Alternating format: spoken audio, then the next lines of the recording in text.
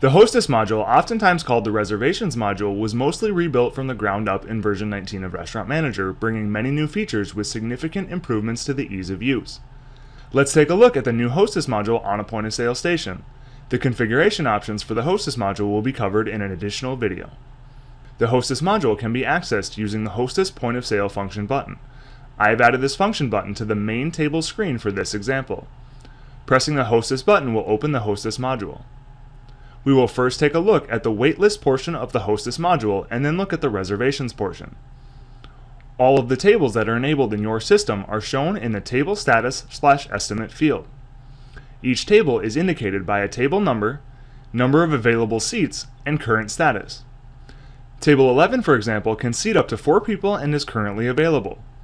Table 61, on the other hand, shows an estimated time until the table will become available.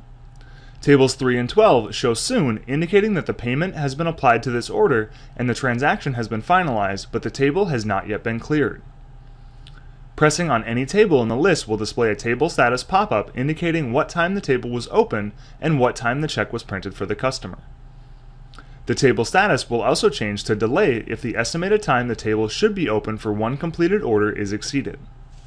The center of the screen shows the current waitlist including the customer name, phone number, number of guests, status, and expected time of arrival. Pressing on any of the available fields will allow you to make changes to the information that is displayed. The asterisk before the time indicates that this customer made a reservation. If I press on the time slot, a list of all of the available reservation periods will be shown so I can select a different time slot if necessary. Touching the customer name, phone number, or number of guests in their party can be adjusted in the same way. The Here column allows you to mark if the customer has arrived but is waiting to be seated. This provides a great quick visual indicator of which guests are currently waiting to be seated. Pressing the Edit button in the Action column will display the Edit Reservations pop-up window.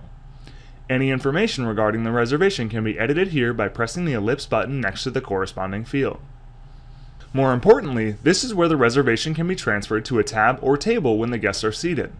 Pressing Transfer to Table will display a prompt where the table number can be selected, followed by an employee selection pop-up to select which employee the table should be assigned to.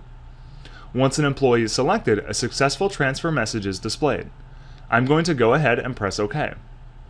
As you can see, this customer has now been removed from the waiting list. Shortly following, the table status will be modified in the Table Status Estimate column, indicating that the table is now in use and the estimated time for the table to be available is displayed. The rightmost column of the screen contains a few more useful buttons. The group on the bottom contains filters that can be used to organize the waitlist, showing only the information that is needed. These filters can be used to show only reservations, only walk-ins, only customers that have arrived, only customers that have been notified their table is ready, or all customers. A search button is also included that will allow you to incrementally search the waiting list using the customer's name. As you type, the results displayed will be filtered to show only the customers that match the text entered.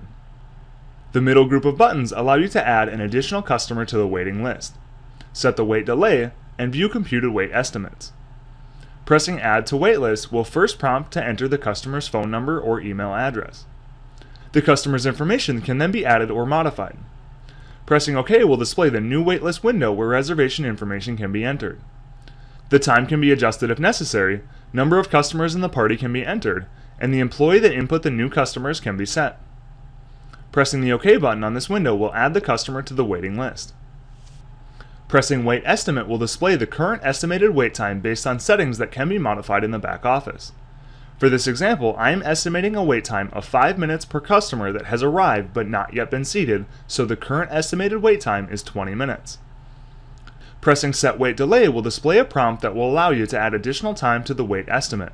Entering 5, for example, will increase the wait time from 20 to 25 minutes. It is also possible to input a negative value to decrease the current wait estimate.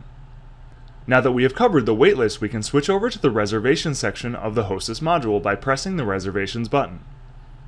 The Reservations portion of the Hostess module is laid out in a similar fashion but functions quite differently. This portion of the Hostess module is to take reservations for future times and dates. The system will automatically add reservations to the waitlist on their appropriate days. The leftmost column of the screen displays the currently available reservation time periods, the number of currently reserved seats, and the remaining number of seats available for reservations during that time period. I'm going to press the next button so the system will display tomorrow's reservations. As you can see, we currently have 2 reservations for tomorrow, a party of 4 at 4 p.m. and a party of 6 at 4:30 p.m. Since we have already registered 6 of the available seats at 4:30, only 24 additional seats are available for reservation. Just as the waitlist functions, any customer information shown can be edited by touching the appropriate value. If the party size for the 4:30 reservation increases from 6 to 8, I can simply touch the number 6 and enter the new party size of 8. Adding new reservations is a fairly straightforward process. Pressing Reserve Now will prompt you to enter the customer's phone number or email address. Once entered, the customer's information can be added or modified if necessary. Pressing OK will display the new reservation window.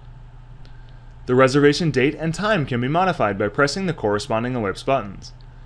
If I press the Date ellipse button, a calendar will be displayed, allowing me to select the desired reservation date. Pressing the Time ellipse button will display all of the available reservation time periods on the selected date. The number of seats available for reservations are also shown below each time period. After entering the number of customers this reservation is for and the employee that took the reservation, pressing OK will save the new reservation. The way that the reservation and waitlist function can be customized to fit your business in the Restaurant Manager back office.